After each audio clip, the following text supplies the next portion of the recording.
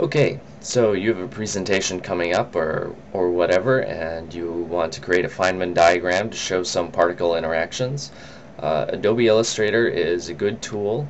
It makes it really easy, not only because you can resize images to whatever your needs are, but once you create these special lines like a wavy line for a boson or a photon or a curly line for a gluon, you can save these as brush strokes. And so whenever you draw just straight lines for whatever interaction, you can select them and just apply those brush strokes and they become what you want them to be. You can just use these over and over again. So you only need to do what I'm going to tell you today. You only need to do this once and you can just save it and just use it over and over again.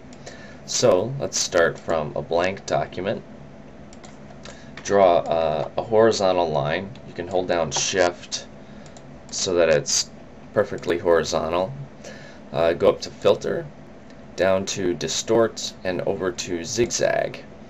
Now if you have Preview turned on, it'll show you what it's going to do.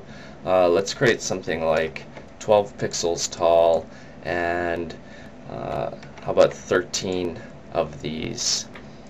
And instead of corner, which would be more like a resistor path, we'll set this to smooth so it's more like a sine wave. And press OK. Now draw another horizontal line and highlight both of these and align them in the center so that they cross each other like so. Select the path, the curly path, and use the scissors tool, and we're going to cut it at the intersect points. And because I have Smart Guides turned on, it tells me exactly where those intersect points are, so it's easy to cut them.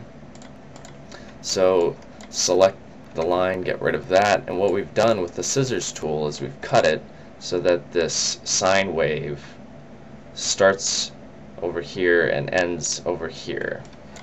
So let's get rid of these endpoints and let's shrink this down by quite a bit.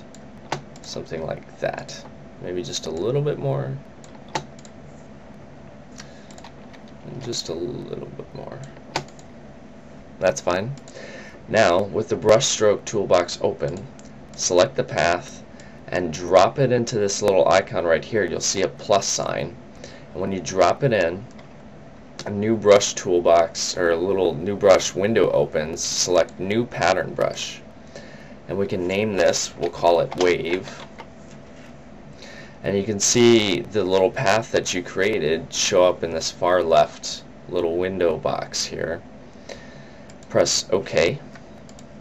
And now if you draw a line going to another line, let's say it goes to a circle or something,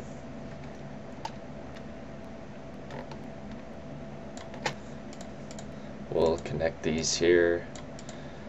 If you select the line and you apply this brush, well, now you have photon lines for whatever shape it is, whether it's a straight line or a circle, and it looks good. So now next step is to create gluons.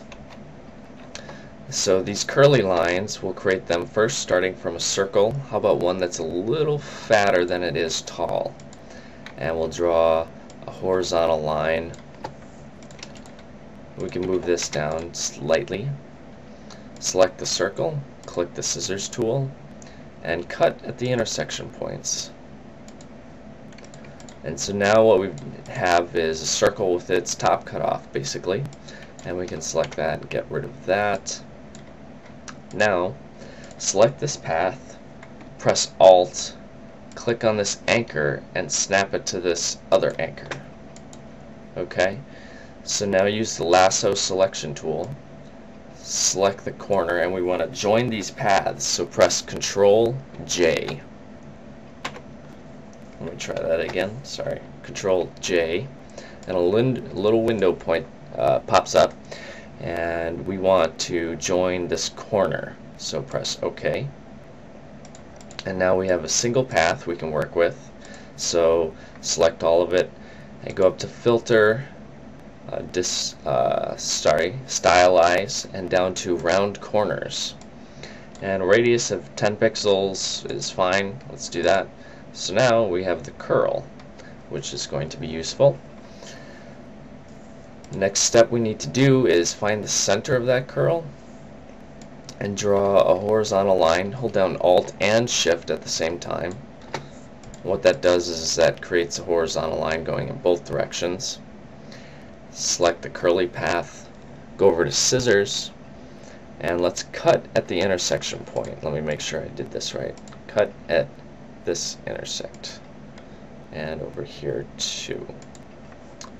Okay, so we can get rid of the line, we can get rid of this upper path and this one over here. Okay, now what we're going to do is we're going to make 3 copies of this. So press Alt on your keyboard, grab part of the path, move it over, and let's make one more copy just down here. Okay, select this first path. Let's cut with the scissors tool at this bottom anchor. So it says path, path, path. We're going to, we're going to cut at this anchor. So what we've done is separated that. Let's delete that. And as for this one, let's use the scissors tool and cut over on this anchor. We can remove that. And now for this path down here, let's use the scissors tool. We'll cut at this anchor and that anchor. And we'll just delete those. Okay, so why did I create 3 of these? This is going to be the majority of the line, and these are going to be the beginning and the end of the line. So let's select all of these and let's shrink them down to a size that we might actually like. Let's decrease their height just a little.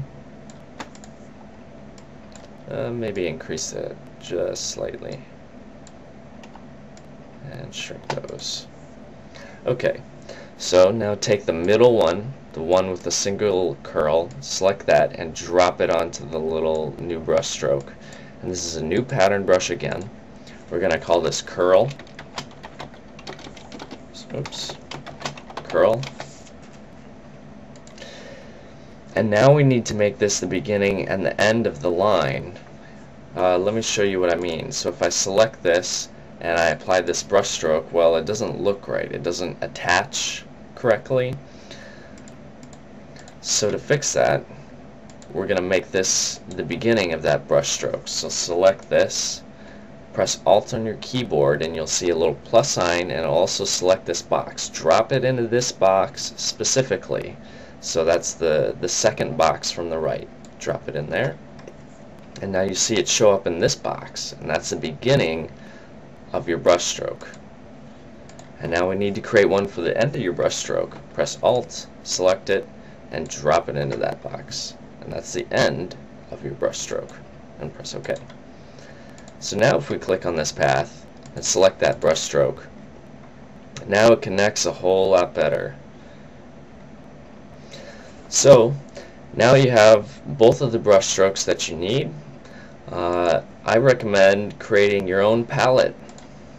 So create these things once and you can use them over and over again. So if you keep a file like I do of just all these various particle names and of all the lines and the brush strokes, then when you press Alt and click on any of these, you can connect these into various diagrams. And you can reuse these over and over again. You can shrink and rotate these things.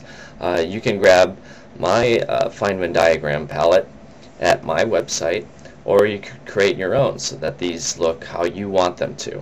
Otherwise, that's it for today.